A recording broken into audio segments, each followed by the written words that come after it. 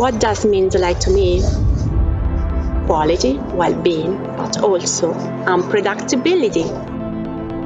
Daylight is a powerful, yet poetic source of energy. Daylight is the spirit of architecture.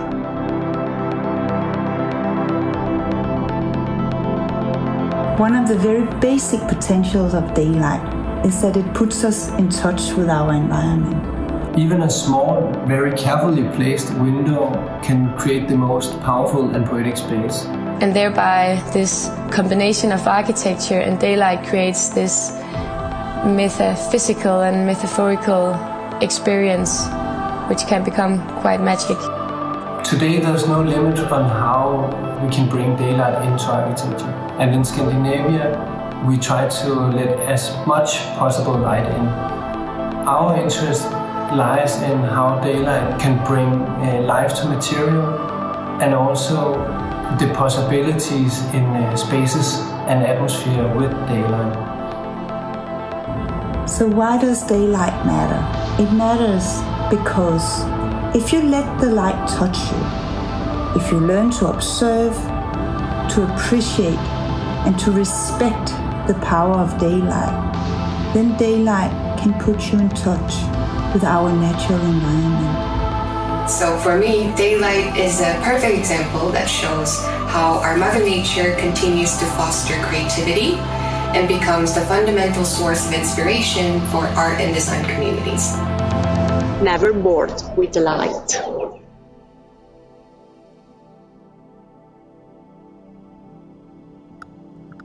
Hello, my name is Mikkel and they also asked me what daylight means to me. I work with light research and architectural lighting and light artworks. And I find that daylight is the ultimate form giver to experience everything around us, as well as a good means to work with how daylight affects our well-being, both psychological and physical. Thanks. Hi, I'm Natalia Giraldo Vasquez. I'm a postdoc researcher at DTU, Technical University of Denmark. And daylight for me, it's a shaper. In a non-material sense, it shapes behaviors and cultures and habits. And in a more tangible way, it shapes buildings and spaces and also our relationship with our spatial experience. Yeah, and that's Nico Gentile, Lund University, Sweden. What does it mean to me? I think that we have a craving for daylight in so many aspects of our life, that daylight is actually just what I want, personally, what everybody wants.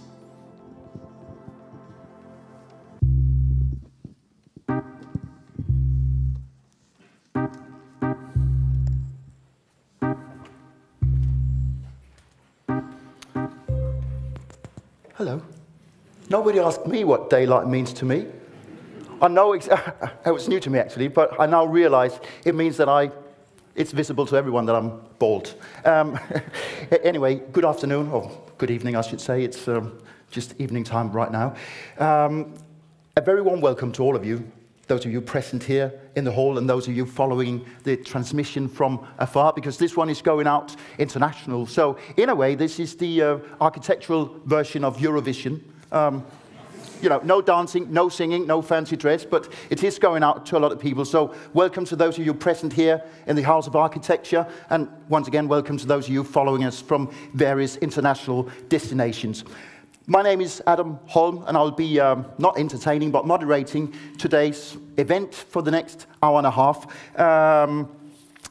We are gathered, I need not remind anyone, we are gathered here to celebrate and pay homage to the community working in the field of daylight, that is you and you from afar.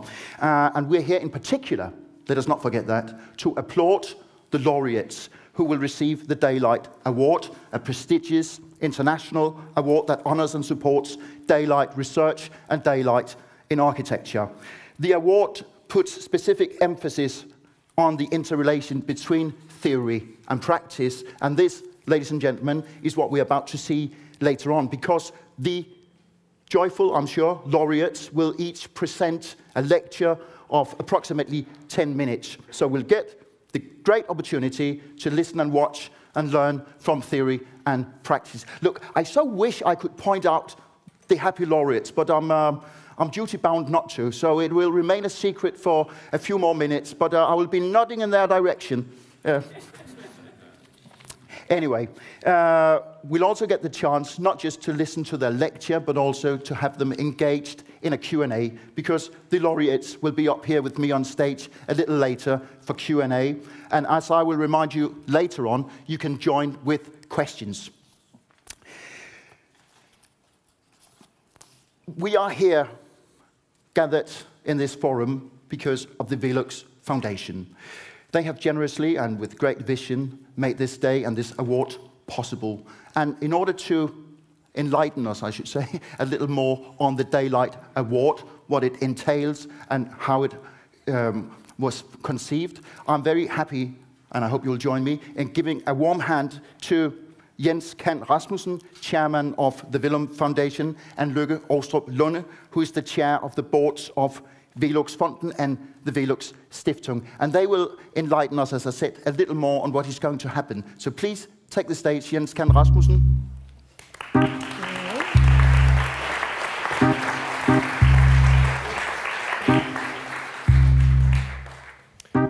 Dear prize winners, dear boards and committee, dear guests, a very warm welcome to all of you, and also those of you watching from afar, as Adam said. It is a great honor for me to stand here as chair of the board of Willum-Fonden to present the Daylight Award 2022. This year is a special year to all of us. This is the spring where we all get to meet in person to celebrate the daylight after the last couple of years filled with quarantines and restrictions and cancellations. This year, we get to meet and greet each other in this beautiful, partly daylit room on the UNESCO International Day of Light. And we get to be surrounded by what it is all about today, daylight. The Daylight Award is presented by the philanthropic foundations Willum-Fonden, WIRZ-JUSTICE, and WIRZ-Stiftung, all established by engineer Willum Kant Rasmussen, my grandfather, and yours as well. Indeed. As many of you might know, Willum Kant Rasmussen was the engineer and entrepreneur behind a novel construction for the rooftop window, which he called VLUX. V for ventilation, and lux is the Latin for light. With this invention, he opened up many new architectural possibilities while delivering daylight and fresh air, and many dark attics of post-war buildings transformed into bright and comfortable rooms. He moreover founded VLUX and a number of other companies in the VKR group, whose mission it is to bring daylight, fresh air, and better environments into people's everyday lives. We can therefore proudly say that the initiatives in all three foundations, supporting a wide range of non-profit purposes in scientific, social, cultural, and environmental projects in Denmark, Switzerland, and internationally, are all based on a wish to give back to society. Each foundation have their own board of directors and trust deed, detailing the types of projects they support, and in 2021, the three foundations gave grants of approximately 255 million euros.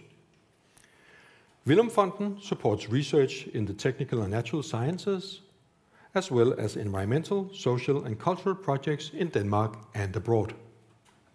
WIRZ-Fonden supports scientific, cultural, social, and environmental projects that seek to advance an informed, open, inclusive, and sustainable society. The Foundation's priority areas are active senior citizens, ophthalmology, and gerontology. WIRZ-Stiftung is supporting science in daylight research, especially daylight and humans, daylight and nature, and daylight technology, as well as healthy aging and ophthalmology. The Foundation moreover funds research in sustainable forestry in conjunction with climate change and biodiversity promoting initiatives. Independent from the company behind, the three foundations have joined forces in the Daylight Award to honor and support daylight research and daylight in architecture. for the benefit of human health, well-being, and for the environment. Today, we celebrate the ones who make an extra effort in working with daylight by granting them the Daylight Award 2022. With these awards, made possible by the thousands of employees working in the VCAR group, and thus originating from ventilation and light, we are very proud to contribute to the celebration of daylight through the Daylight Award, which Lykke Åstrup Lunde will tell us a little more about. Lykke? Thank you. Yes, so I will tell you a little bit about the Daylight Award and the setup we have today. Through the Daylight Award, the three foundations wish to emphasize the importance of daylight. Daylight being one of the only resources left on the planet that is available to all, as well as free at the same time. Daylight is somehow connected to most of what we do, be it humane sciences, social sciences, medicine, literature, or art, or maybe just relaxing in our gardens. In short, it is relevant to all of us and to our daily lives. Through the Daylight Award, the three foundations wish to encourage the quest for knowledge about daylight and the impact it has. We wish to inspire innovation on the applications of daylight. And overall, we want to raise the awareness of what daylight does for us and the ecosystem that we're a part of. By celebrating some of the most inspiring researchers and architects who have worked with daylight in an intentional way, we hope to inspire all of you here tonight to show you that daylight might be an entry point you hadn't thought of in your own research or daily work, or maybe you have, but there might be something you hadn't thought about that you might discover tonight or later on. It isn't possible for us to bring all of you to Copenhagen to celebrate the Daylight Award, but COVID taught us that that's not necessary. It also wouldn't be a very sustainable thing to do, and since we also try to work with sustainability, we're somehow happy not to fly in all of the people who potentially could be here. The internet might get the blame for a lot of things, but today we want to take time to appreciate the internet. It's making it possible for us to reach a much bigger group of people than would ever have been possible at a physical event, and without flying you around the globe. We hope that you will join our online community, the ones of you who haven't done it already. If you not do it tonight while you're sitting here with your phones, then you can maybe do it once you come back home tonight or maybe tomorrow morning. For the people who are joining the award online, we also want to thank you for being not here but there, and we hope that you have a great experience with us wherever you may be located. The online community is meant to be an opportunity to meet like-minded people across the globe, a possibility to exchange knowledge about daylight around the clock, even when it's dark. At the same time, we would also like to thank everybody who has showed up here in blocks to make it a festive celebration of the laureates of the Daylight Award 2022. I would like to wish all of you an enjoyable evening, or maybe morning, depending on where you join us from. And then I would like to give the word to the laureate, one of the laureates of 2020, Russell Foster, who is a former laureate and now a jury member. And Russell will be joining us, or will be sending a greeting over the screen. Thank you.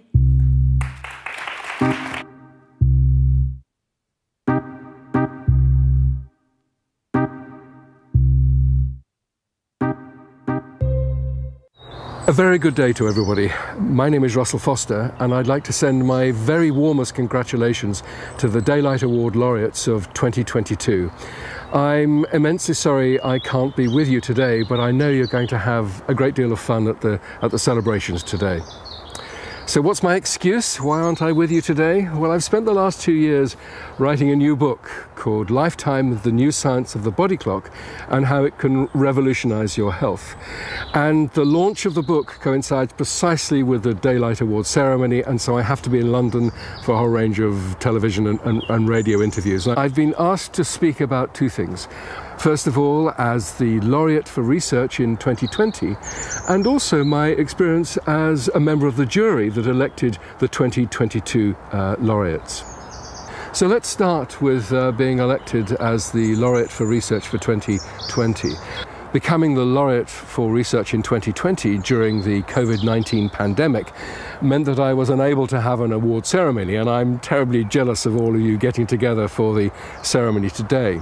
But receiving the award during the worst stages of the COVID-19 pandemic, before the rollout of the vaccine, provided a wonderful source of joy during a very bleak time indeed. Indeed, I remember being notified of the award very vividly. I was sitting at my desk when PER's email pinged into the inbox saying that I was the research laureate. It was completely and utterly unexpected. I didn't even know I had been nominated. So following the shock and rather overwhelmed by the honour, a celebratory glass of champagne soon followed, and we sat in the garden in the sun, and I have to say that a glass of champagne never tasted as good. The recognition that followed after getting the award has been wonderful at multiple levels, and I'd just like to mention two. The first is that my colleagues in the lab, who are building upon the original discoveries that we made, were excited to see that their area of science was being recognised as important. We academics don't often get much feedback, unlike architects who build a beautiful building that can be seen all the time and admired. You architects in the audience have something that we scientists crave, and that's instant gratification, or at least that's how it appears to us. And the award gave us all in the team some long-awaited gratification. And the second part of the recognition has been that so many people wrote congratulating me on the award, both people I knew, but also complete strangers. And it was very exciting to see that work that we had started in the late 80s and spanned the 1990s and the turn of the century, which was originally ridiculed and rejected, was now being embraced by the broader community. It's a fantastic sensation. Okay, so moving on, what were my experiences as a member of the Daylight Award jury? In short, it was an absolute delight and an incredibly positive experience. Each member of the jury was listened to and their opinions were valued by all of the jury. Everybody had done the background preparation to make sure that the correct decisions were being made. And I think it was incredible that all members of the jury contributed. The architects contributed to the discussion relating to the research candidates, and the jury members on the research side had clear views on the architect candidates. And what was truly remarkable was the degree to which we all agreed. We all started to bond as friends, which is another reason why I'm so sorry not to be able to join you today, to catch up with my old friends on the jury. I'd like to finish by congratulating the laureates once more, thanking my fellow jury members for such a terrific experience, and of course to express my profound honour for being awarded the Daylight Award for Research of 2020. And on that, I'll now hand back the microphone, as it were, to the chair of the jury.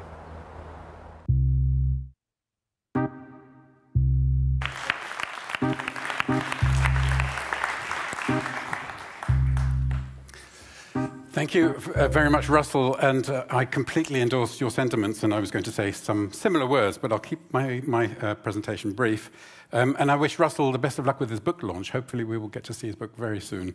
Maybe we should get some free copies.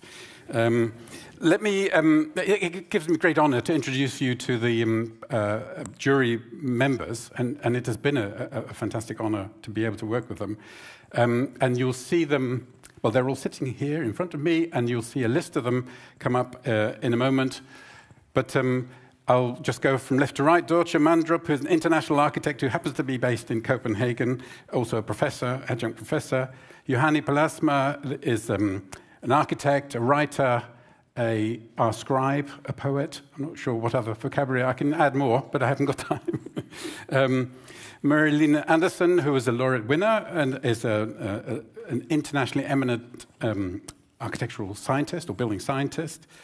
Gert Volkers, who was the hard-nosed scientist on our committee, kept our focus on the issues, but also enjoyed the engaging with the more philosophical parts of the discussion with great positivity. And unfortunately, Anne Lacaton, who's not here today, Anne Lacaton, you will know, Lacaton Vassal, the Pritzker Prize winners recently, who cannot be with us because she's presenting to another jury committee to hopefully win an award or a project. So, as I say, it has been a real honor, but just to echo Russell's words, it's been a real pleasure, too, to work with these esteemed colleagues and enjoy their company over the last 2 years, almost, that we've been discussing the Daylight Awards. Let me summarize what our view was on the laureates by way of introducing the awards. So, the laureates of the 2 Daylight Awards for 2020 exemplify common themes. Not only do they represent international excellence in research and practice, they also embody a generous and humanistic spirit with regard to the significance of daylight. The contribution of daylight to enhance quality of life, even to celebrate life, is an intrinsic quality of their work. It is remarkable how they've applied this humanistic approach with a depth of knowledge and a breadth of intentions that belies their humble and detached vision of their work's importance. And with that, I would like to hand over to Marilyn and Gert.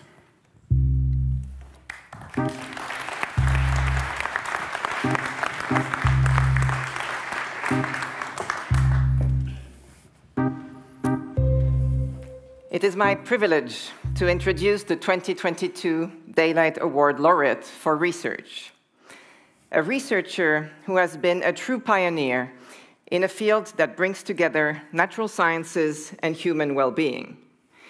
This is a person with seemingly inexhaustible energy directed towards bridging between different worlds, from neuroscience and biology to arts and architecture, and towards bringing people together. A person who, for over 50 years, has, in an instrumental way, been advancing a so far underexplored field of knowledge that is core to the importance of light, and of daylight in particular, to human health. An unforgettable character, too, both generous and witty, with impressive outreach, a mentor, and a role model to many. Let's now meet our laureates on screen.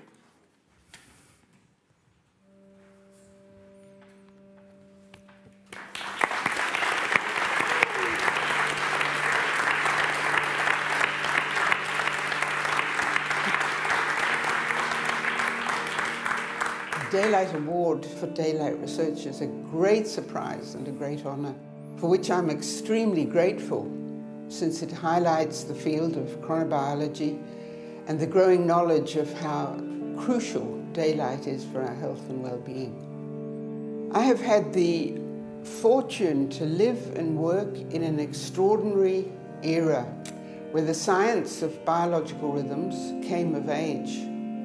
50 years ago, rhythm research was not really taken seriously. There were only a few pioneering scientists looking at rhythms, but they did look at a variety of organisms and even humans.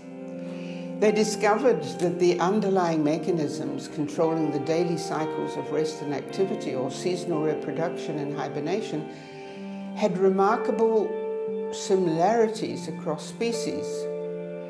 And most relevant to us, it was clear that light is the major synchronizing agent, or Zeitgeber, of these daily and seasonal cycles in all species, including humans. That was a very important key finding. When I returned to Switzerland with this new clinical tool of light in the early 80s, you can actually imagine the skepsis at the beginning. Nobody really believed that this was something serious. But light has been my main theme ever since. We carried out the only study so far of natural daylight therapy in seasonal affective disorder. Half an hour in the morning outdoors worked just as well as half an hour of bright artificial light. The question arose very early on, how to raise the general knowledge and understanding of how we are affected by light exposure. Already in 1988, we founded the Society for Light Treatment and Biological Rhythms. In 1994, Michael Terman and I initiated the non-profit website Circadian Environmental Technologies, and since 2016, the International and Interdisciplinary Daylight Academy, of which I am a founder member, promotes cooperation between scientists, architects, and other professionals with a strong interest in daylight-related topics. Already, the research on light's widespread effects on humans has changed the lighting industry and architecture in the last decade. It has initiated new lighting standards to incorporate non-visual effects of light as necessary for health, and it has reawakened interest in the huge potential of daylight to complement artificial light. Recovery from illness can be accelerated by enhanced exposure to daylight. We and many others have collaborated with architects in new hospitals or retirement homes. Schools and workplaces also need enough access to daylight. If young children spend time outside every day, it seems to be a simple strategy to prevent myopia or short-sightedness. So I think we've reached a level of knowledge whereby chronobiologists and architects can talk to each other to improve the quality of the built environment with respect to the health-enhancing effects of daylight. One can feel an enormous energy and enthusiasm surrounding the concept of daylight. It's clear that studies under controlled laboratory conditions are necessary to carefully dissect out the relative effects of wavelength, intensity, timing, and duration of light exposure on psychobiological functions, which is what the Center for Chronobiology in Basel has specialized in. My successor, Christian Kajochen, and his team have now initiated the next generation of studies under field conditions. The crucial question that we still haven't answered is, what is a healthy light diet? How much for whom? When do we need light and when do we need darkness? What I do know is that humans need regular morning daylight to set their internal clock to solar time for better alertness, performance and mood during wakefulness, and a better sleep at night. My mantra is very simple. Go outside in the morning every day, rain or shine, to get your Zeitgeber light pulse. This is important for everyone.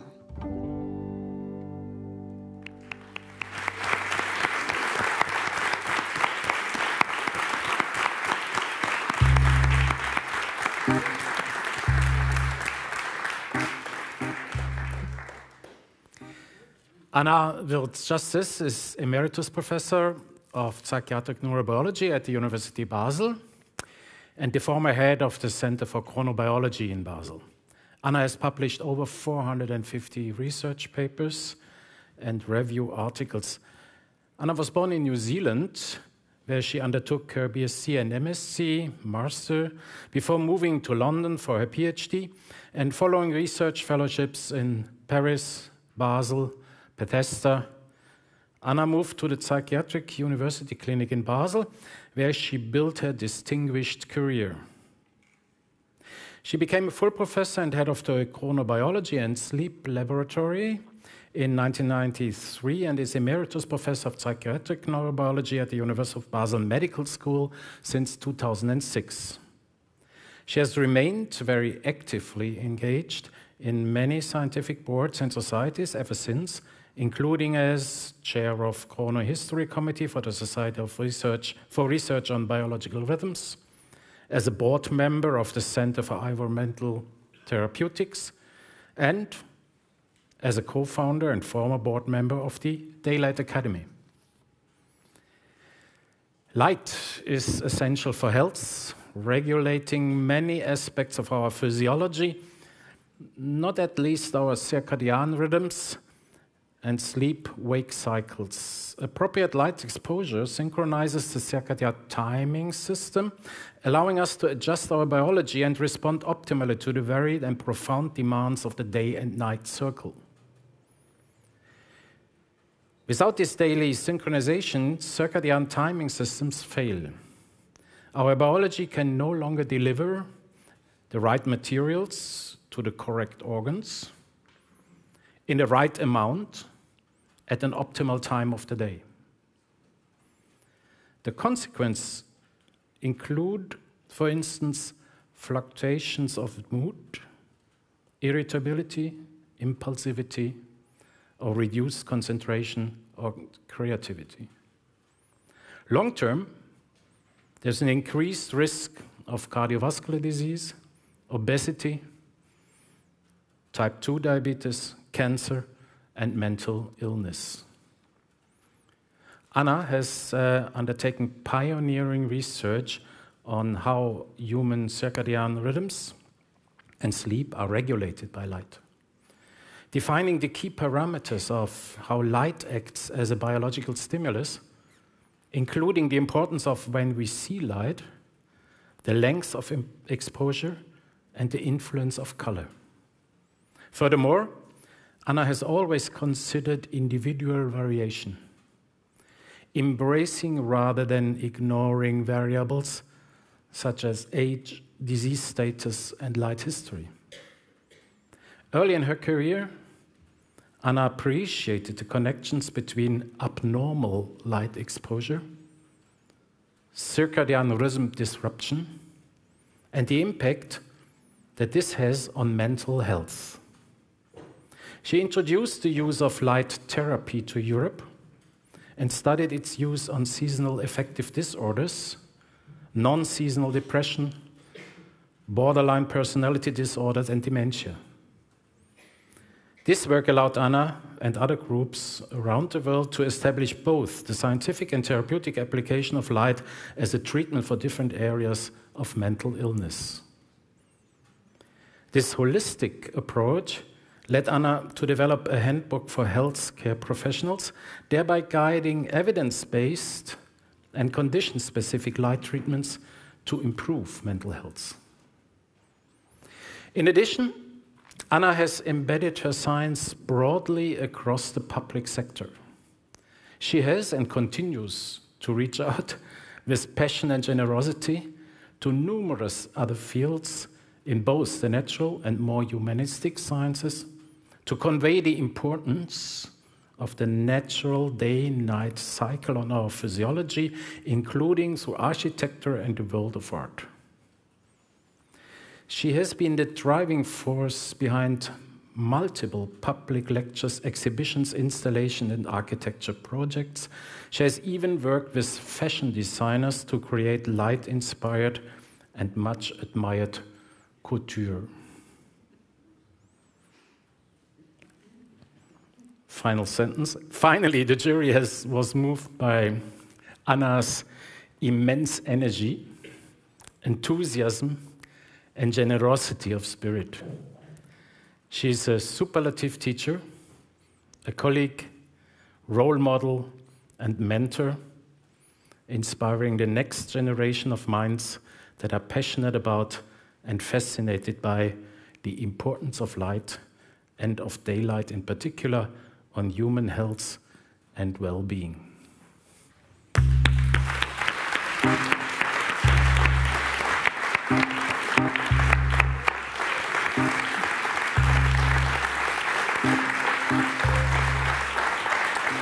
Thank you.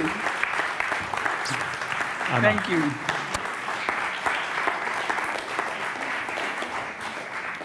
Congratulations, Anna. Thank you. It's my very immense much. pleasure to give you the diploma and the medal. Diploma. Glass, nonetheless. Congratulations. It shows the daylight. Thank you.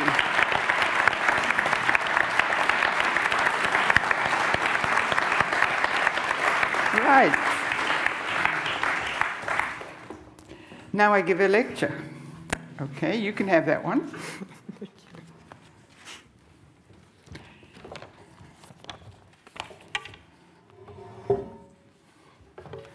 Thank you. Good evening, everyone. And especially the jury and board of the 3 Velux Foundations, whom I thank warmly for this unexpected and wonderful honor of the Daylight Award for Research. Thank you.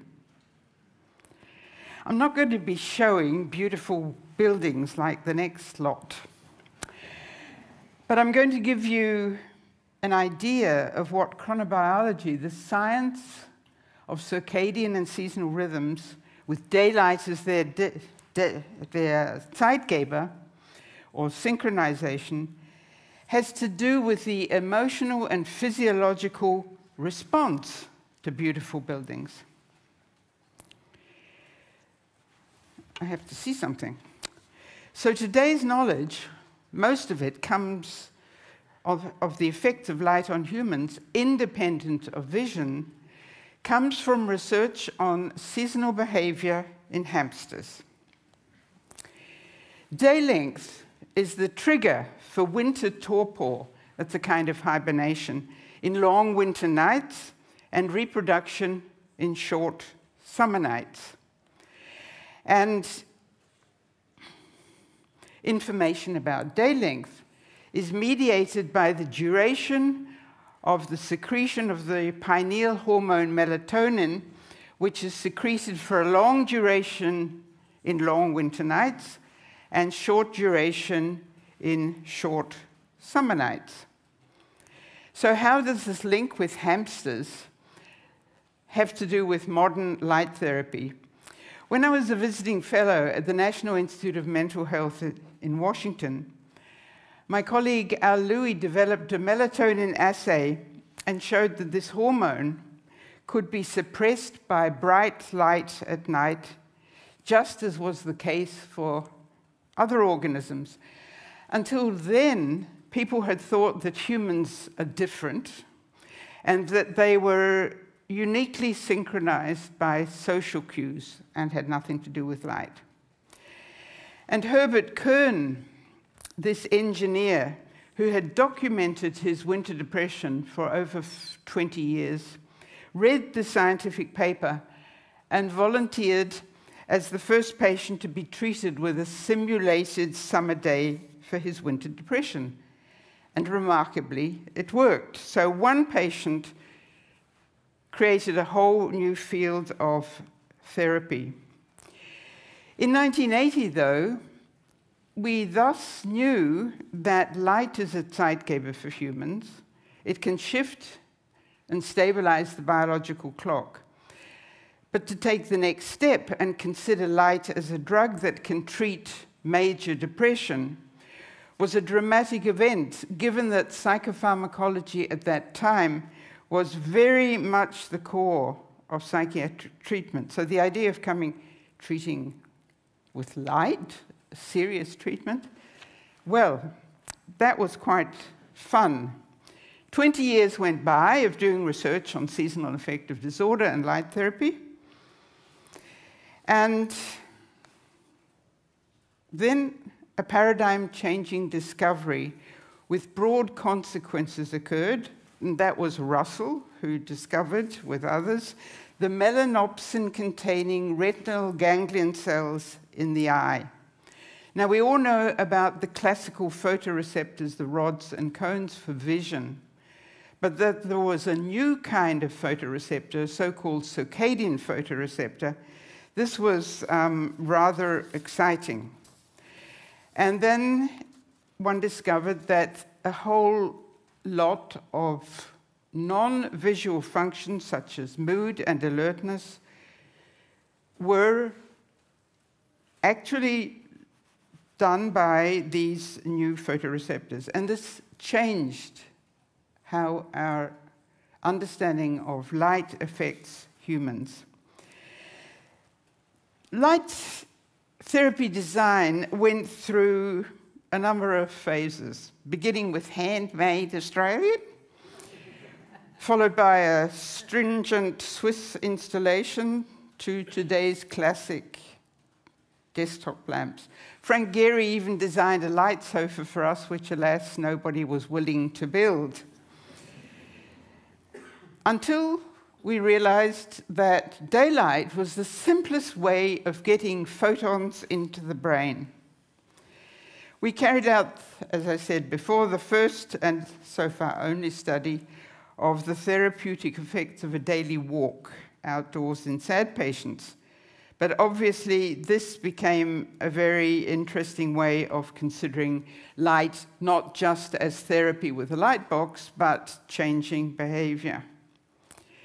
Light as a drug has now evolved into other medical applications listed here. And the Society for Light Treatment and Biological Rhythms develops guidelines and standards, and our non-profit Center for Environmental Therapeutics is dedicated to educating the public and professionals. We began by studying the clinical manifestations of light deprivation, the black hole of depression. But then we realized the importance of enough light for health, which led, of course, to consideration of the built environment and our own behavior related to the outdoors. Which brings us to the connection with architecture. I happen to be married to an architect and urban planner. Thank you, Hans, for all the insights you have given me into your field over the years, which have enormously expanded my scientific horizons. The link to architecture began when many studies revealed that depressed patients in rooms getting more morning light left hospital more than 3 or more days earlier than those who were on the other side of the ward. And this, of course, reunited discussion with architects about the importance of daylight in buildings, which they know about already since it's the core of architecture. More than 10 years ago, Colin Fournier and I wrote about the implications of chronobiology for architecture, and in particular about our opposite approaches. The chronobiologists, as scientists, always wanting more data before they can give you a nice design to build a building. Whereas the architects are used to working with ad hoc, with whatever information is available, and not wanting to wait. It really was a very difficult discussion with Colin. The lighting industry moved very quickly in absorbing, adapting, and selling the circadian light discoveries, creating what they called human-centric lighting. Well, I would ask, do we know enough? And what is the right light diet for health? So many factors play a role in terms of the light source, in terms of the individual response. We've had experience in hospitals, retirement homes, schools, and offices. The LED lighting industry has enormously developed and is including the dynamics of sunlight over the day, but that's not the same as the real thing.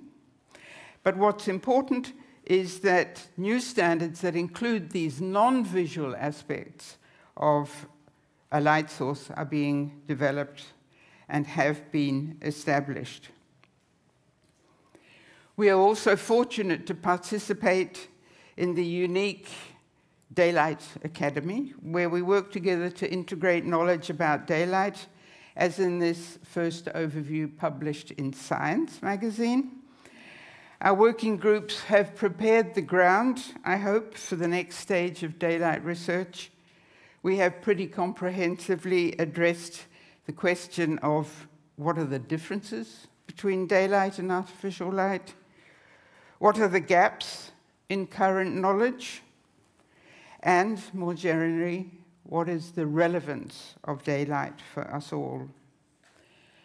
So I hand over to the next generation of researchers, and I'm curious about the exciting discoveries they will make.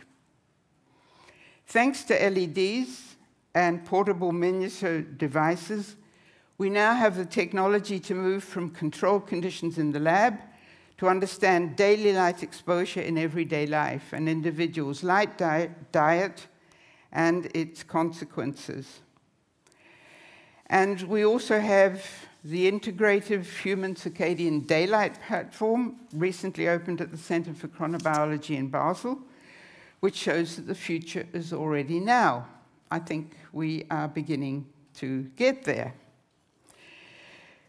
Crossing borders to collaborate with both architects and artists has also been a highlight for me of the last 20 years, since we all work with light in its different manifestations. I have found the interaction with creative artists to be extraordinarily enriching experience, challenging my rather reductionistic scientific approach to the world. And they have been fascinated to discover the physiological and emotional effects of light beyond the aesthetic and functional. So I invite you all to visit Lausanne next year to see many of these and more collaborations in a first art science exhibition about light and circadian rhythms in this beautiful building by Kengo Kuma at the Swiss Federal Institute of Technology Lausanne that I am co-curating with Marilyn Anderson, a previous Daylight awardee. Finally, all these studies over the years wouldn't have been possible without remarkable colleagues. I am indebted to Christian Kajochen, my successor at the Center of Chronobiology in Basel, who is continuing at the frontiers of research on light in humans, and to Kurt Kreuchi, my long-term innovative co-worker, who discovered something very important, why we need warm feet to fall asleep. And all our students, postdocs, and visiting fellows. And this list is only a few of my, what I call circadian chronobiology family, the colleagues and friends over the decades with whom it has been a joy to work. And as I said before, my message is very simple. More light during the day, more darkness at night for health. Thank you.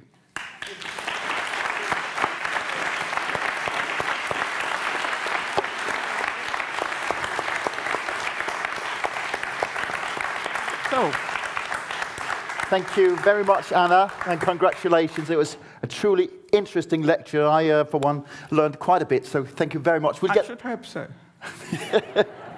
I stand here as a humble student, and we'll get the chance to talk a little later with the other lot, as you call them, because we're soon to have their identity revealed. And in order to motivate, and you may sit down, please. Thank you.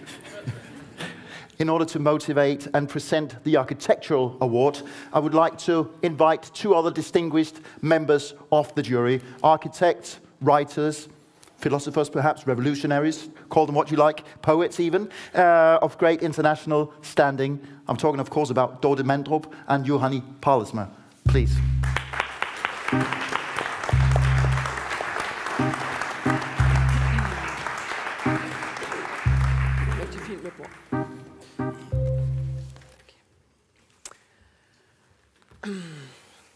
And I am very proud and really, really happy to present the 2022 Daylight Award Laureate for Architecture. An architect's office founded by a pair that are both dedicated educators and architects, and known for their powerful and delicate approaches to architecture. Their projects are balancing strength and delicacy, and they are widely known for believing in collaboration as well as for their generosity towards colleagues. They have, with very good reason, been awarded with many international prizes. Latest, I can just mention the Pritzker, the Mies van der Rohe, the RIBA gold medal. We don't think there's any more awards after this that you can actually receive, but it's so deserved. Daylight is an evident an inseparable aspect of all their designs. So I think this is a very well-deserved award and very natural. And now we'll show the portrait film. We'll meet the architects. Please enjoy.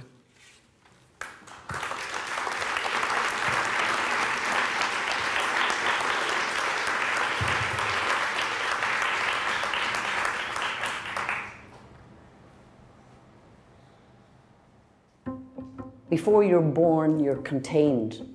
And then when you step out into the world, architecture takes on the role of built skin, that you're actually building the container of humanity. Every building made now is really people's reality, that their control or the separation of nature is one thing that is really important to emphasize. So we try to bring in the elements of nature, landscape, fresh air, and especially light. So when people are contained within a building, trying to find the quality, either the relation to or protection from the sun is something that we really want to build into our projects. We think it's wonderful that there's an award related to daylight. That's really special. A friend of ours who's a poet once said to us, "Well, your material is light, isn't it?" And I still remember that sentence because we had never really said that to ourselves. And then we started to really think about that, about the materials of architecture, that it's light, it's fresh air, it's wind, it's moonlight, it's sunlight. It was a reminder that light is our material, and in a way this award reminds us again that light is one of the key materials of architecture. What's amazing about natural light is that it's so varying across the world. It's like that music dance, it's like a free music that people have, and it really affects you emotionally. In Ireland the light, you could say, is soft. We get beautiful clear days, but it doesn't have the same intensity as Milan, for instance, where the light penetrates 9 meters below the ground. And in Lima, what we found extraordinary is we were always worried about the heat gain. So the building cascades towards the north to protect from the sun. So when you're in that building, you don't see the sky, but it's really bright. And that's a really strange experience. And it's beautiful because the surface of the building is reflecting the light. And I suppose that's also the thing we talk about a lot, is how do you draw the light in along a surface? Because sometimes when you make a big glass atrium and everything's bright and airy and open, the light doesn't travel in the same way as when you take it along a surface and bring it with you. In terms of the way we work, we're trying to think spatially. What should this place feel like? Should it feel heavy? Should it feel light? Should it be very open? Does it need to be more episodic and contained, or does it need to be labyrinthine? Light is kind of amazing because you learn each time. We really describe architecture as physics of space or the physics of culture, that what we try to do is to capture the light, capture the environmental conditions of location, but also that people enjoy that when you stand in a certain place that you can open a window or that you're in shade. And when you're standing in Lima in a place, you are aware of the city of Lima, of the Pacific Ocean and of the Andes in the distance. And in Kingston upon Thames, near the Thames in London, that you are aware that you are part of that culture. So it's a cultural relationship. It's a light relationship to do with the angle of the sun. It's one of the aspects that we look at very deeply. Before we had actually won the competition, we brought 2 or 3 of the client members to Milan to see the project. And we were in the space 9 meters below ground. And there was one person in particular, and he kept saying, "How did you get the light to come down here? How did you do it? How did you get it to come down here? You know, it was just fantastic. When light becomes something you're aware of, it's a gift. And it's lovely to have an excuse to enjoy it. I mean, we're biological beings and we need light, and that's it really, for our spirits, for our souls, for our bodies. Light is an extraordinary energy. It's not just a visual delight. It actually is a form of energy. And as we move into the future, in a time of sustainability, capturing light is not just good for your eyes and for yourself and whatever, but it's also a form of energy. For us to receive this award is absolutely fantastic. We are really honored.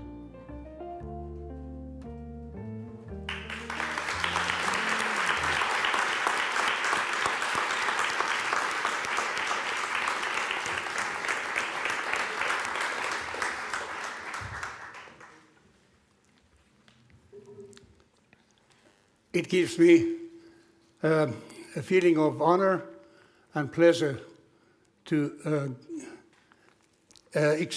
say something about the background of the winning pair of architects.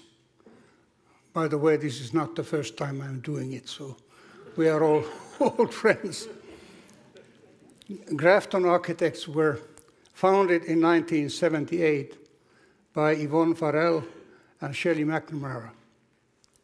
They graduated from the School of Architecture at University College Dublin in 1974, where they taught from 1976 to 2002 and were appointed as adjunct professors in 2015.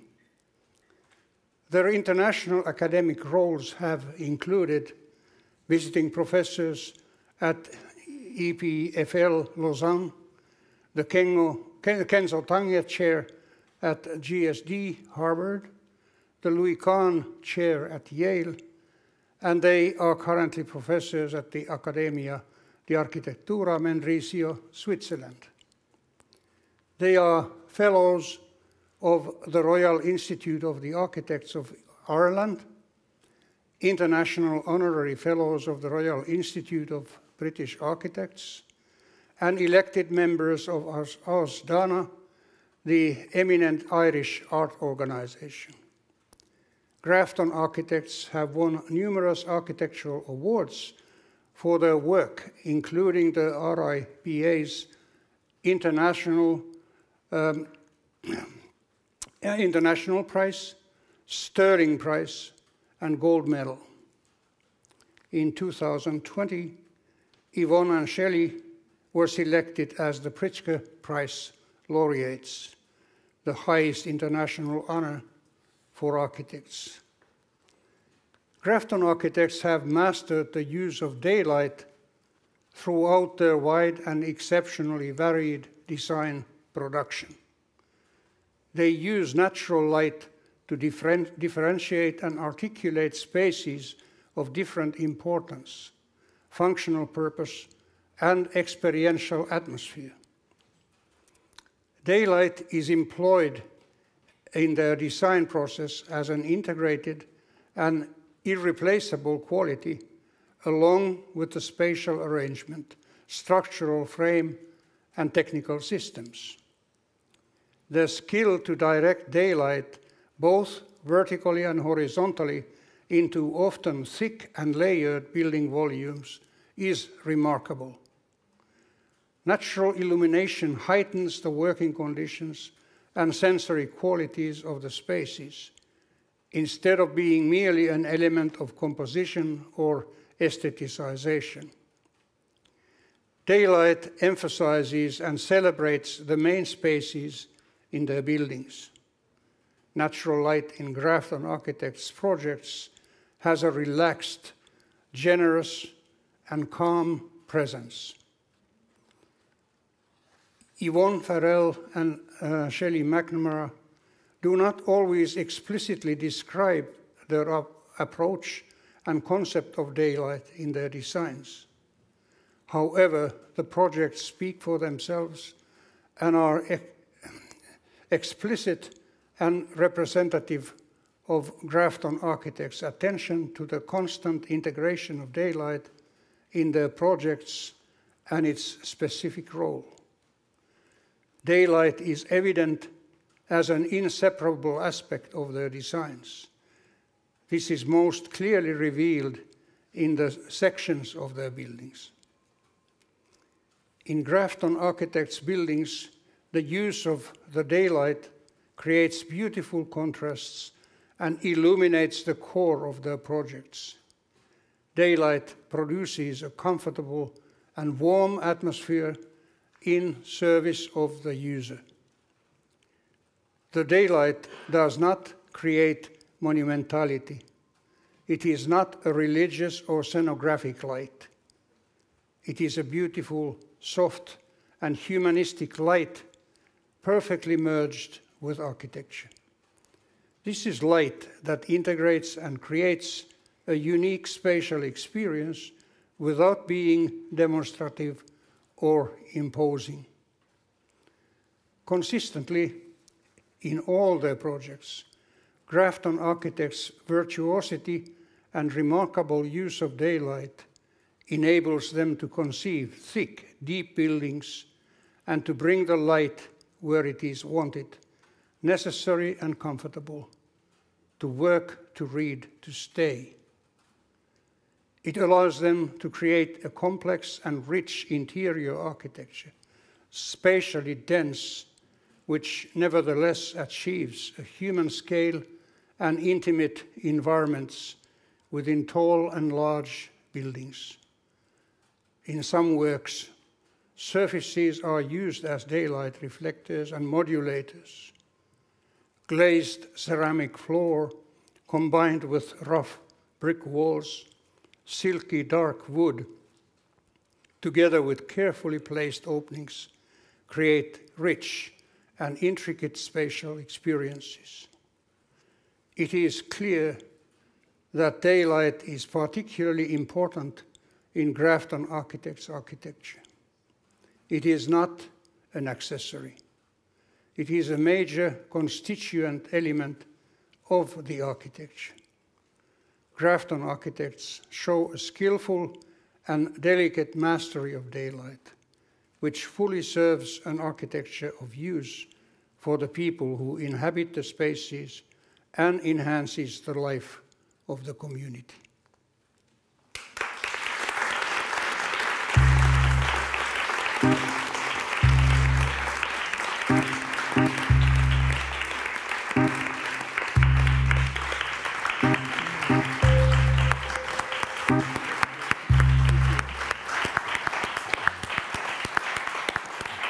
I don't know who gets the check and who gets the medal. No, I'm joking.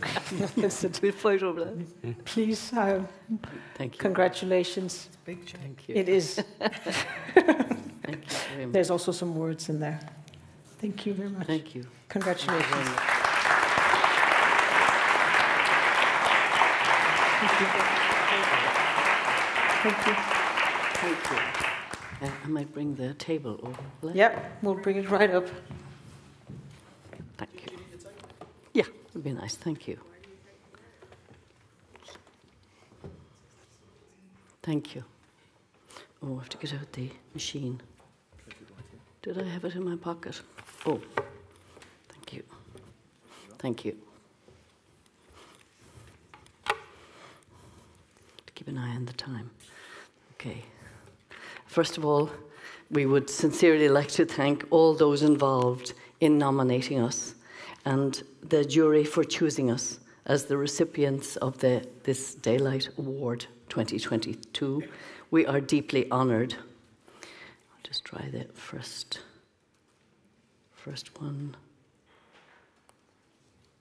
Okay, we have travelled here today from Ireland, and not far to the north from where we live in Dublin, 1 hour's drive, is Newgrange. Newgrange was constructed about 5,200 years ago, making it older than Stonehenge in England and the Great Pyramids of Giza in Egypt. Built by Stone Age farmers, it's a passage tomb located in the valley of the River Boyne, part of a complex designated as UNESCO World Heritage Site.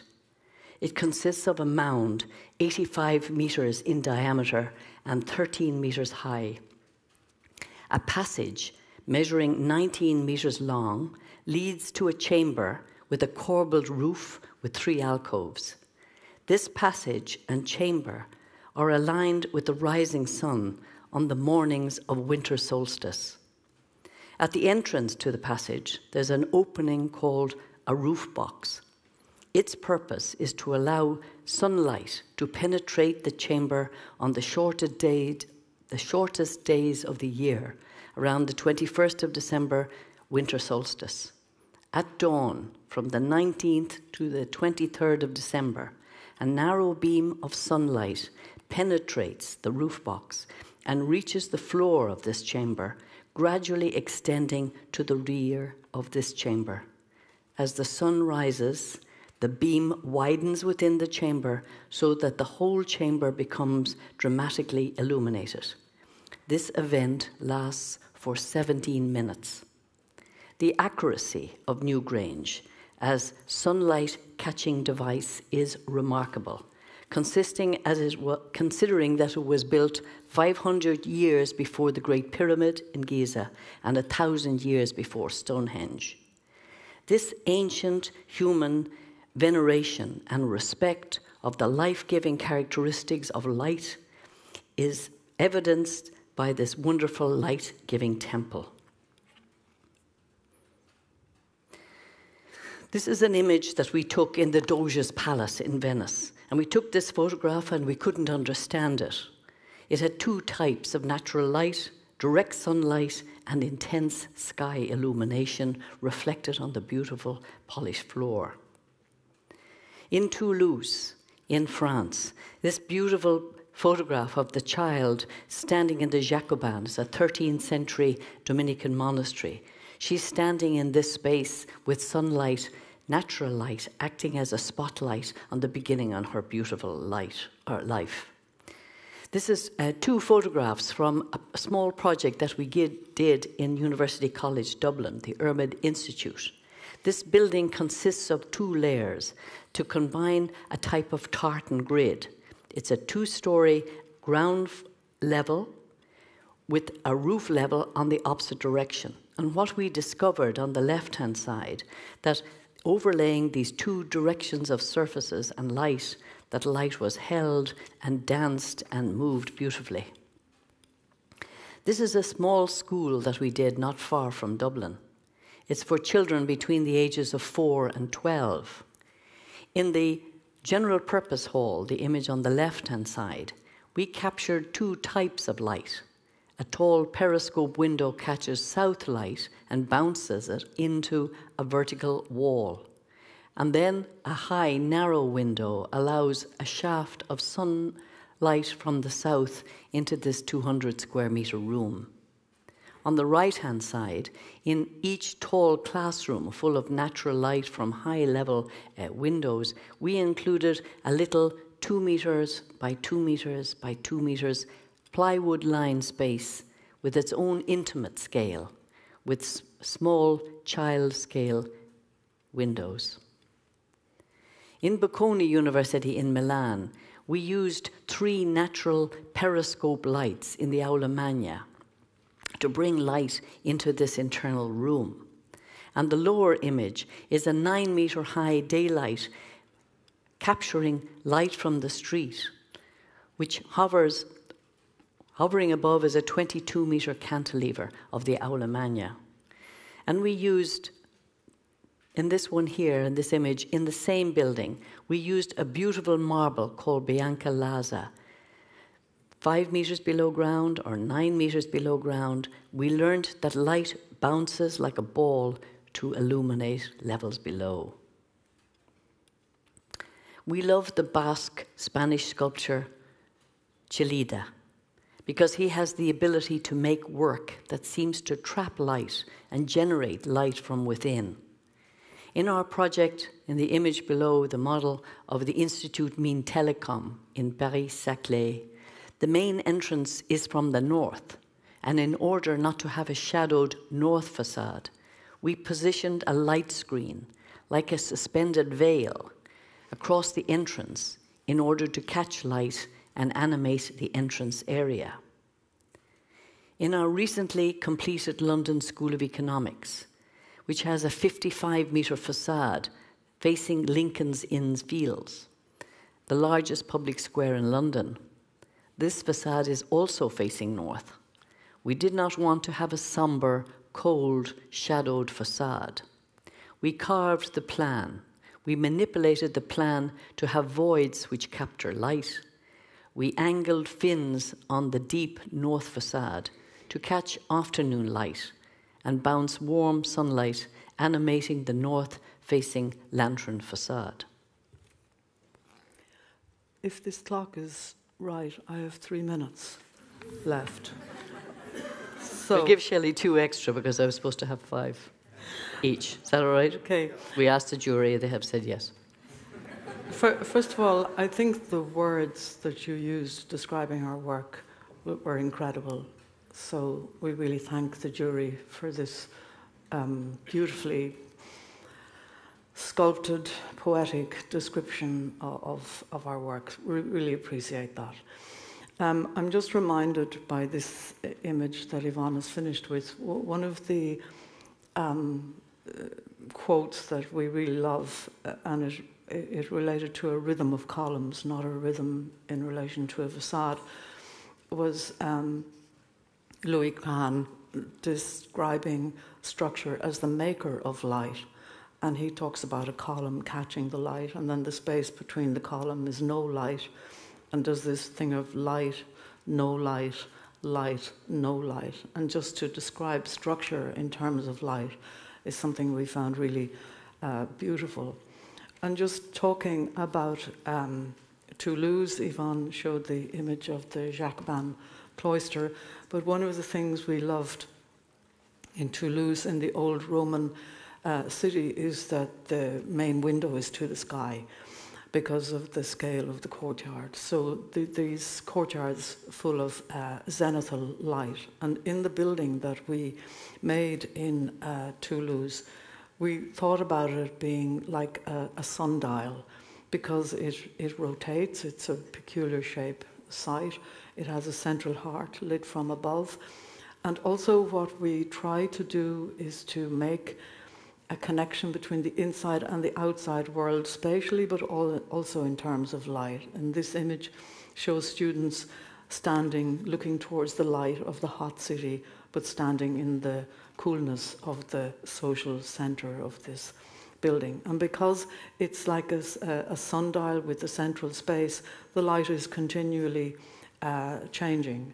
And that's something that's so important. So that the space around which the professors and the students rotate is also the space that gathers the light and is also changing. And in the video, we mentioned the thing of Lima and the extraordinary discovery that in Lima, that the fog feels like liquid light because it hurts your eyes, because it's refracting the light. And we'd never experienced that intensity of light before. And that's why this space feels like a cave, but full of light, because you don't see the source of the light, but the light penetrates and is reflected. And then, of course, wood reacts very differently to light. We also know that wood, we don't just feel good in wooden buildings because of the color and the sensual quality of wood, but it reacts to the air and to climate in different ways. And we're discovering that because of the way it deals with humidity, that it actually makes you feel more comfortable. And it seems, wood seems to somehow absorb the light in a very different way and somehow focus on itself and on its grain and on its texture. And we're reading an article recently called The Philosophy of Trees. And what we found wonderful about this article was Japanese architects speaking about the Japanese craft of using wood and how the trunk of trees, certain trees, that the south-facing part of the trunk is full of knots and different textures, whereas the north is smooth, because the wood absorbs the sun in a different way to the north. And these craftsmen feel that when the tree is cut down and it's used again, that the south-facing surface should still be facing south and the north-facing north, because then it won't crack.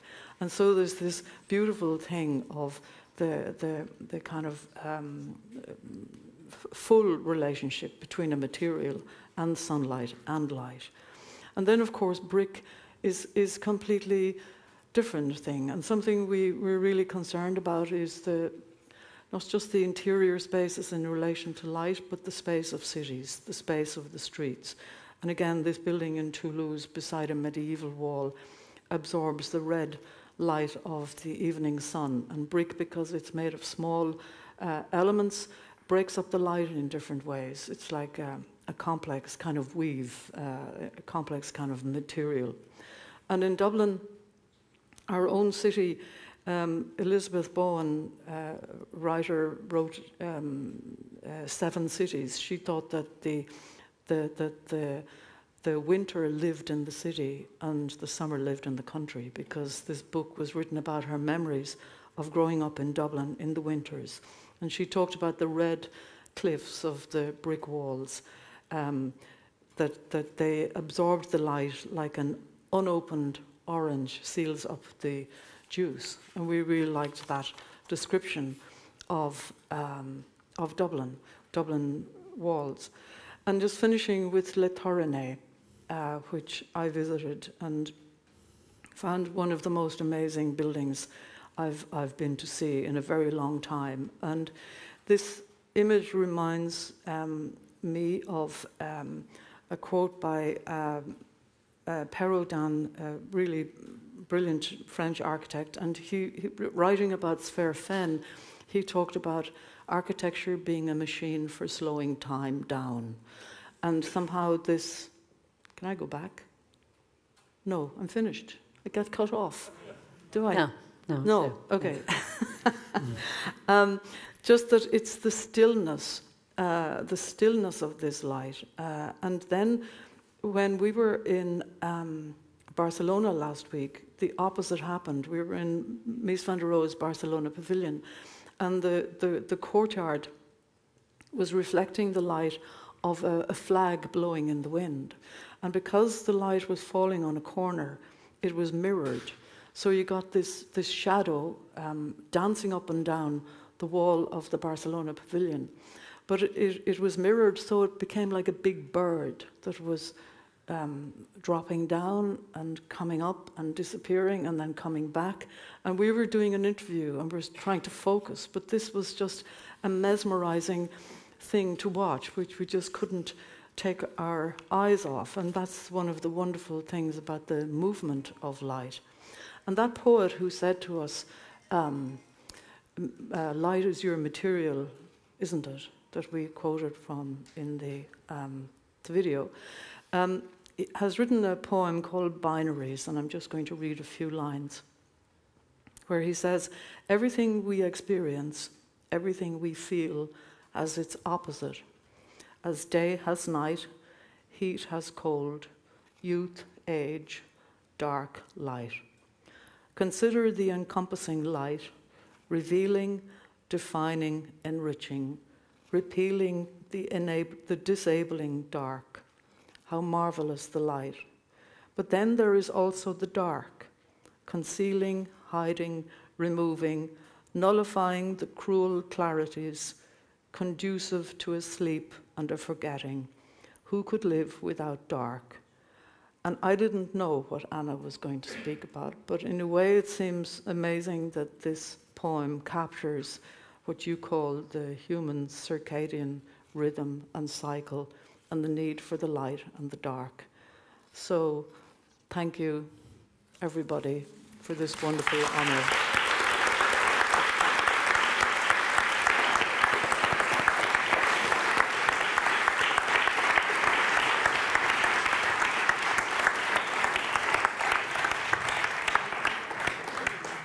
Congratulations, and thank you for another wonderful lecture. Actually, you're supposed to remain on stage, because I would like to invite our 3 laureates to come back on stage to have the Q&A.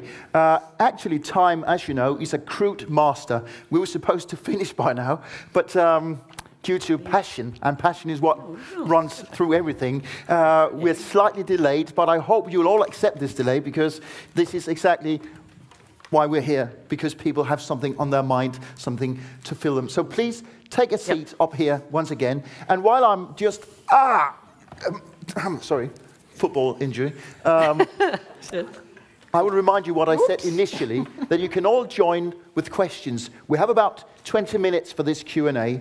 And those of you who are joining us via the transmission, there is a link, and you know where to find it. You click it and you just write your question. And those of you in here, you can scan the QR code and you can, on your smartphone, write a question. And if you write a question, please make it fairly short. And I hope we have time. I'll be looking at the screen, which is a far cry away from me. So if you don't mind, I'll be moving closer to you because I forgot my reading glasses.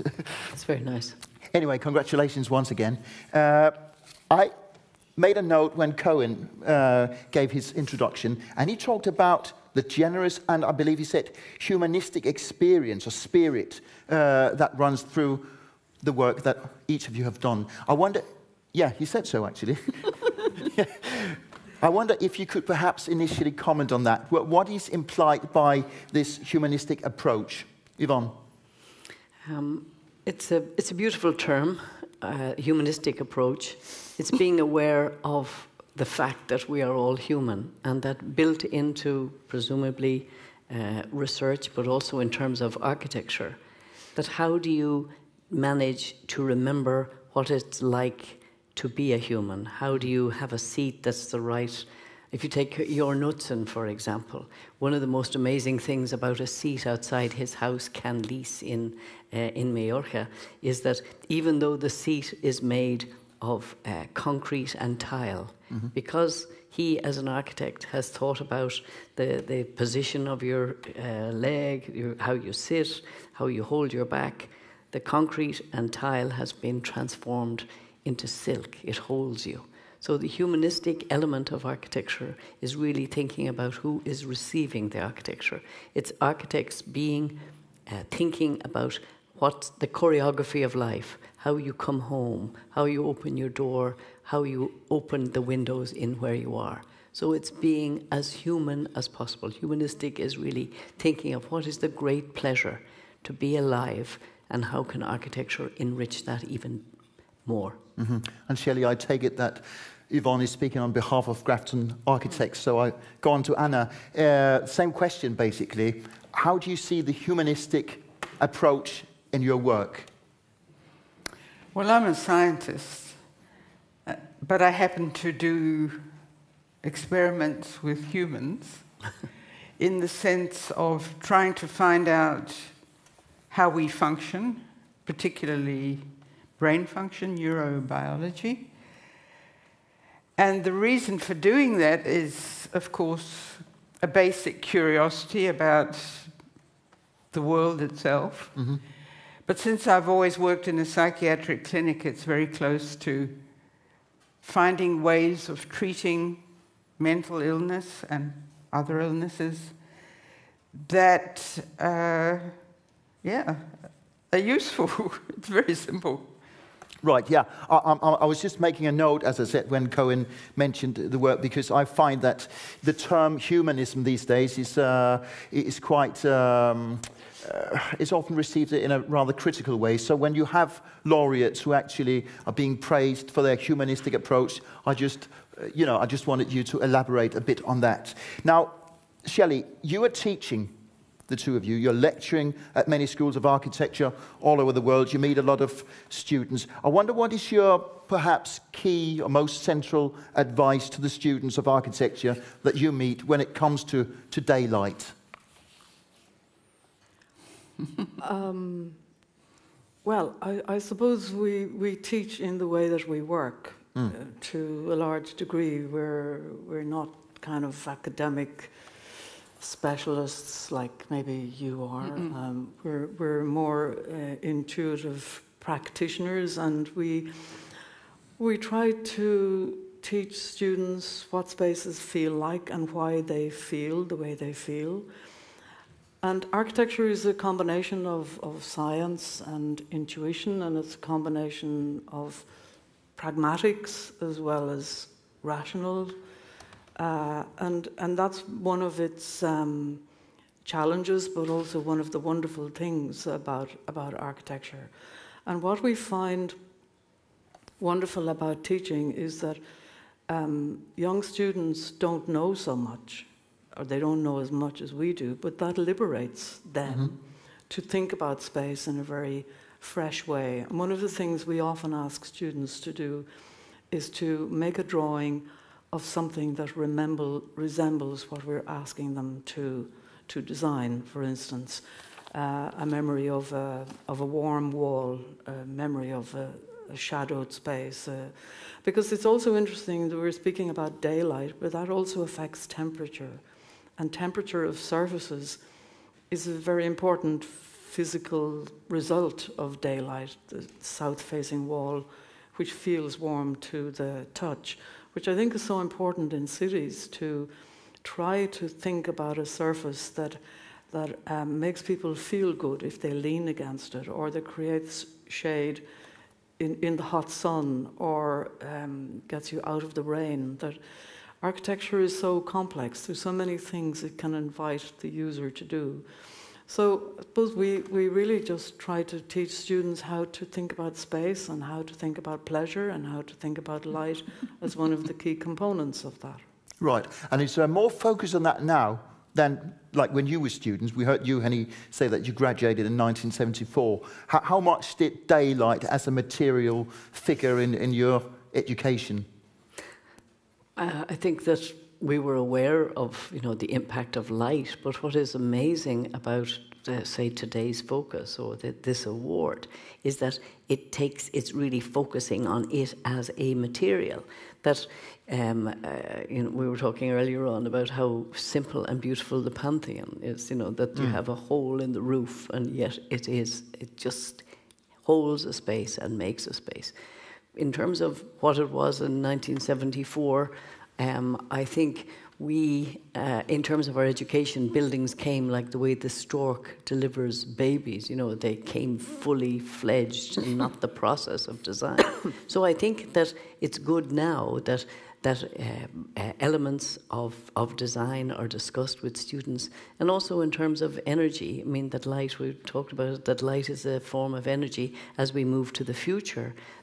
And also because we've all lived luckily through a pandemic, we realized that opening a window, listening to a bird song, natural light and natural ventilation really help. I mean, and it's confirmed by the scientist laureate that we are human creatures and that the world is there to be enjoyed and captured through architecture. Right, and I find it extremely fascinating, your lecture. Obviously, you've been undertaking a long journey, not just in geographical terms from New Zealand to Switzerland via London, but in scientific terms.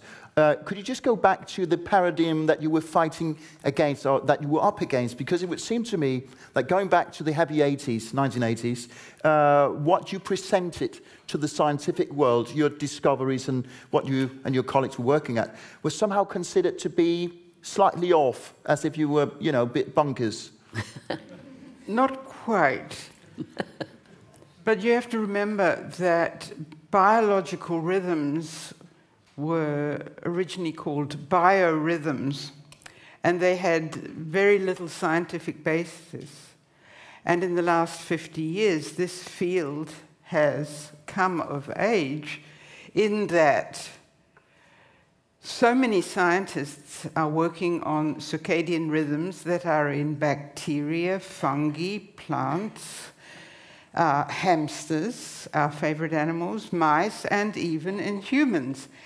And the genetic basis of these circadian rhythms was found about 20 years ago. And when something has a genetic basis in science, it's taken much more seriously than just something that goes up and down and up and down. And of course, as a field, we were absolutely delighted and honored and justified, as it were, when the molecular biologists who worked on these clock genes got the Nobel Prize for Physiology and Medicine in 2017. And that was absolutely wonderful because it made our field respectable. Right. It's not that we're not respectable, but the science was done by so many different fields, as I said, people working in plants and in humans.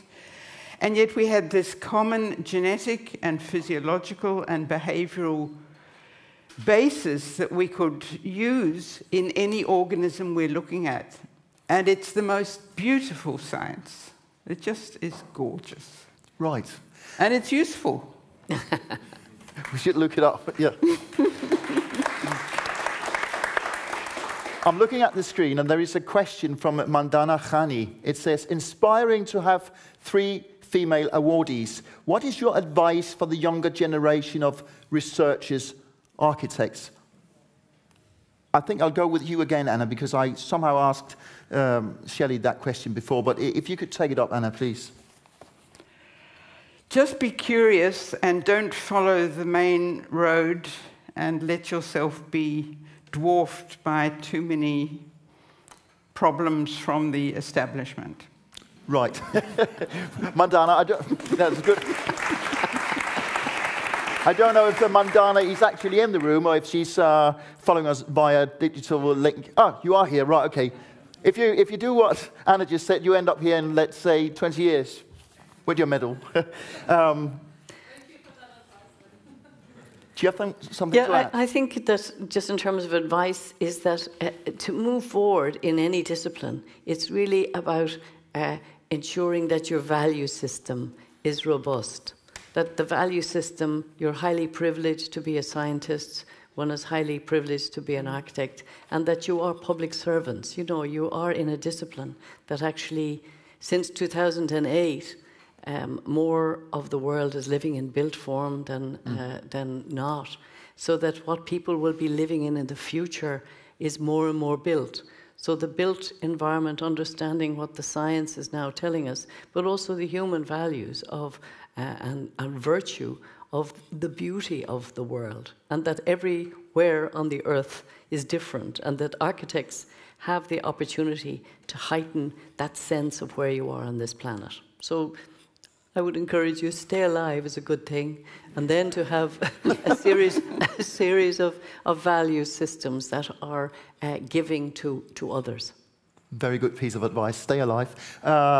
Another question, how do you guys see how daylight can help transform the green agenda? It's a question from Greta. Big sustainability question. Big question, yeah. 7 minutes to go. Anyone? Woo. Shelley? Well, I'm just thinking of Le Proust when he was designing libraries. And the libraries were designed to maximize the number of hours where people could read, because the electric light, it wasn't there, it was gas light. And so the thing of, and places of work, factory spaces, like they're wonderful big roof lights and windows to prolong the day, to prolong the daylight, reduce the amount of electric light that needed to be used. And they lead to beautiful spaces. And somehow when we started to rely on artificial light and not to value daylight properly, we became more blasé about that. I mean, daylight is like gold dust in terms of the green agenda, because it reduces energy consumption, it makes its well-being, as we know, as you have proven. And so it's I mean, the thing that's interesting about architecture is it's as old as time and it's as young as you make it. It's a spiraling thing. Time is a spiral in architecture. It's not a linear thing. And Le Proust talked about the healing power of architecture in his work, which is a beautiful term, that architecture could heal and make people feel good. Right. Anna, your scientific response to this question, which touches on environmental issues, sustainability, etc., the green agenda. You said it's a big question. It surely is. It's a big question, but we're living in a 24/7 society where light is available all the time, and I think we've forgotten the rhythm of light and darkness, the changing day length with season, is our archetypal environment. And the science and the architecture, we're working together somehow to go back to a more natural lifestyle. And of course, the more natural we are, the less electricity we use.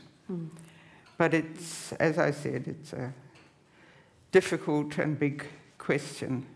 Could I add to something absolutely, there? Absolutely. That when we were involved in the Venice Biennale, the Architecture Biennale of 2018, one of the first things that we did to enjoy the space of the Corderie, which is 300 meters long, a shed that Galileo was in, where it had thousands of workers.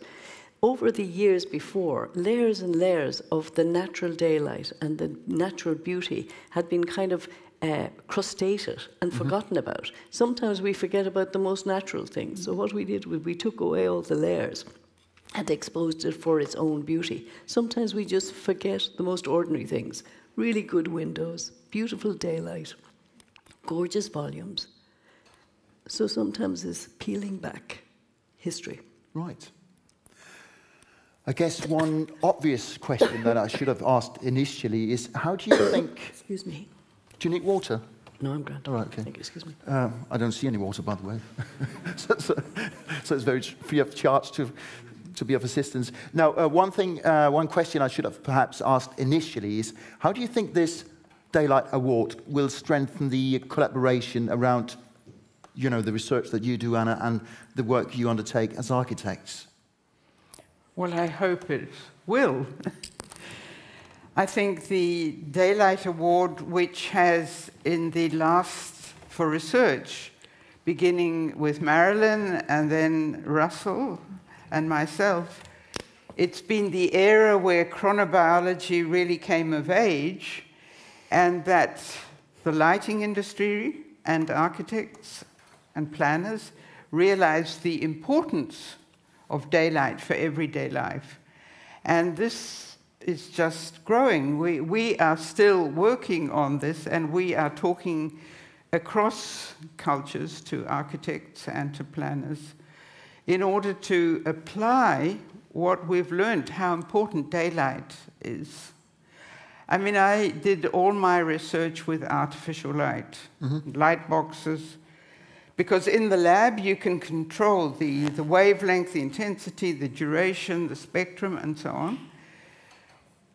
And going out into the real world to try and find out what is the important amount and quality of light that we need for health, you can't do that without having the lab studies beforehand to change one thing at a time and find out the crucial elements. So it's always going to be a mixture of basic research in the lab and, with the techniques we have now, going out into the field. And that's where it's going to impact on daily life, on behavior, on architecture, and city planning. And what about you, Yvonne, Shelley? Seen from your perspective, seen from the line of work that you do, how do you lean on the work that researchers such as Anna are undertaking? Well, we haven't had the opportunity or the pleasure of working with somebody like Anna on a team, which we would love. It's coming up. Have. It's coming up. Yeah, we spoke about this the minute we met, actually. But we do work with environmental designers, and what's fantastic is that they can do the engineering studies to check and to refine and to modulate what is one's instinct, and not just in terms of the light levels, but for instance the shading levels, because that's a real issue in architecture. The building in Toulouse, the walls all fold in different ways depending on the orientation, and that was engineered and helped by the environmental engineers to actually see, well, what works and doesn't work. So that collaboration is hugely important in terms of environmental design. Yvonne, I heard exactly what Shelley said, but I still wonder, do you have any sort of concrete plans of collaborating with the researchers? I think what's really wonderful is to hear the conclusions that your deep research has found. You know, it's proven. You know, you've proven that it's good to be able to sleep. How do we make places that are dark enough to sleep? How do you wake up in the morning facing east and hearing or watching the rising sun? How do you get going out for half an hour in the morning? What I think is fantastic is that at one level it's proving the ordinary. It's proving this is what one should do, and that built into what architecture should be is to capture those things. That it isn't about some secret that we're not going to tell anyone about. It's about really beautiful tall windows that you can. I mean, all of us have been lucky enough, or those who have been lucky enough to be in a beautiful tall ceilinged room with 2 windows that open to a balcony and the rising sun is coming in. Whether it's in a place in Greece or in parts of the United States, wherever it is, there's a beauty about the ordinariness. And maybe going back to that question, maybe it's capturing the beauty of the ordinary is really what architecture is about. It isn't a kind of a trick that only 4 people know in the world and we're not telling you. It's actually the beauty of a tall ceiling, a gorgeous view, a bounce light like Shelley was describing. A light on brick becomes warmer because it's touching an orange, the orange of the surface. So I think it's really to realize that we have ordinary materials that we can transform. And it's confirmed by the scientific. That's when I heard Anna speak about her work. That's the encouragement, I think, is that the ordinary, the real, is what you have proven to be true. The biology has always been there, and now we have it explicitly, that what you know instinctively in terms of light and temperature and the environment, that it actually is real. And it changes our behavior, it changes our mood, it changes our health. Very simple, eh? I think we could go on for a long time because there are several questions that need to be asked. But if you look at the screen, it says in very dramatic words, over time, and there is a red clock blinking. So I believe our time is almost up. I just want to ask you one thing, Anna, perhaps a bit off the subject. Why is it important to have warm feet when you fall asleep? I never thought of that. Have you been camping? Several times, one too many actually. And you have freezing feet and you can't fall asleep. Yeah. Well, Kurt Kreuche in his studies did a lot of experiments to try and find out what thermoregulation, how important it is for falling asleep. It's our hands and feet that need to be warmed up. We're not talking about core body temperature, we're talking about the distal skin temperature. So bed socks, a warm bath, hot water bottle, etc., etc. God, this is the day of really good advice. And a hat, a bed hat. You know, it sounds so simple. It's what I'm saying before. The biology is there, but in order to dissect out the causality, that's what is so nice about some aspects of science. You just get surprised by the everyday. That's amazing. I think you deserve another medal, or a Christian does, perhaps.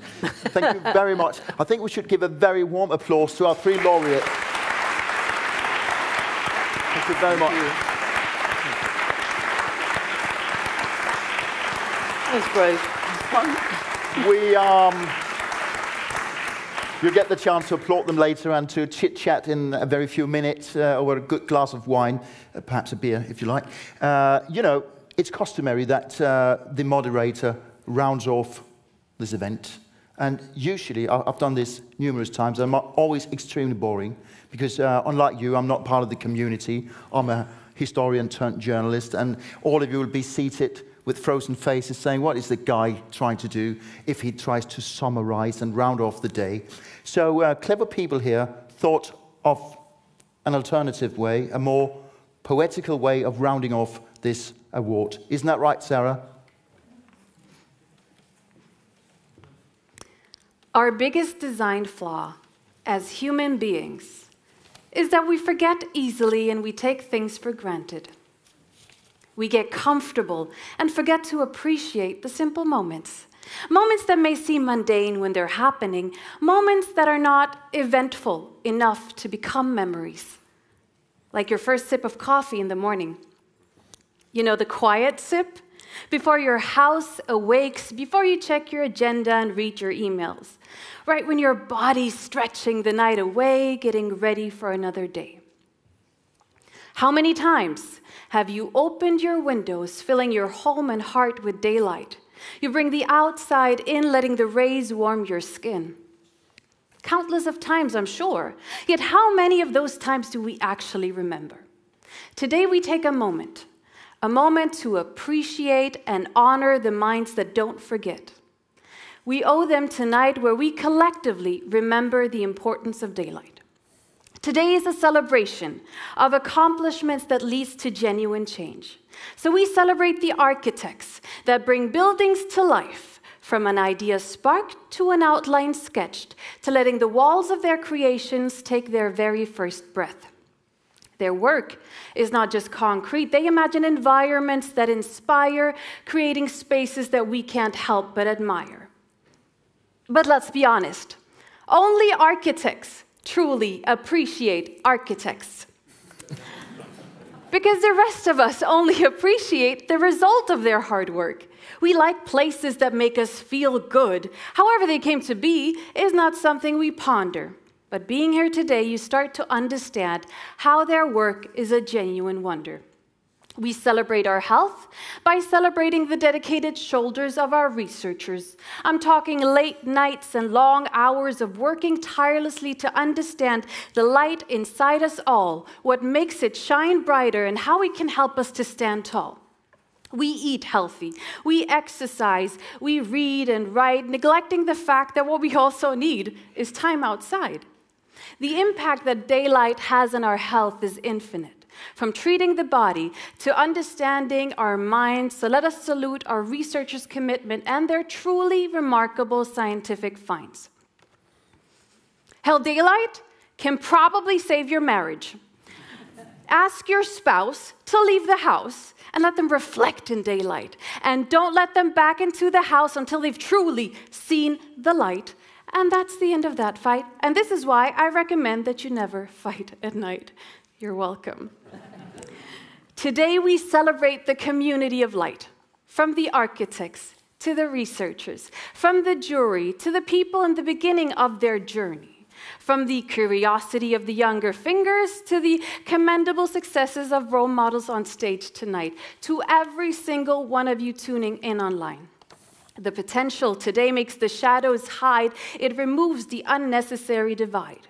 So to foster collaboration, I invite you to listen to your imagination. Because daylight is infinite in its generosity. And so are the opportunities in this room. You are all building bridges, supporting the foundation of a brighter future. Brick by brick, thought by thought, day by day, spark by spark, exchanging knowledge with inquisitive hands and open hearts. Today we celebrate the extraordinary, the above and beyond. We celebrate the joint efforts of two fields, making this award a celebration of life. So, let us celebrate words spoken. Let us take them with us when we leave as memories, as small tokens. How do quotes become quotes?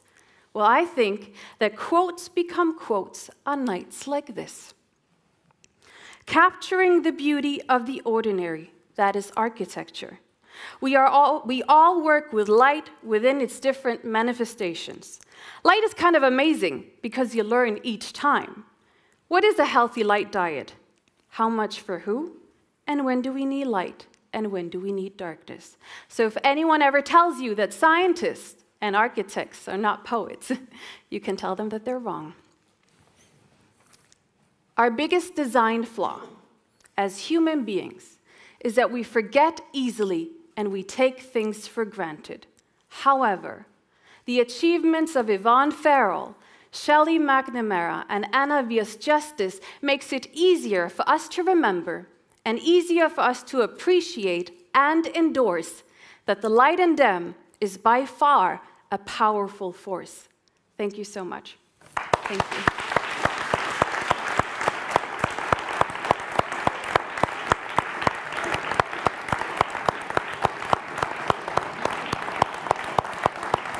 Brilliant. Thank you very much, ladies and gentlemen.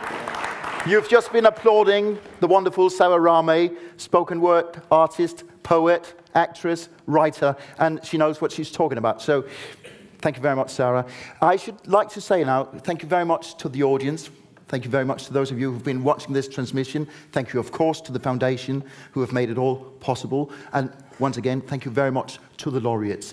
To repeat myself, if you go one floor up, and I don't mean to heaven, of course, but one physical floor up, you'll find a great variety of whatever you crave, drinks of certain orders. You can even have coffee. Most importantly, you can talk to each other and you can listen to music. So once again, have a nice evening and thank you very much.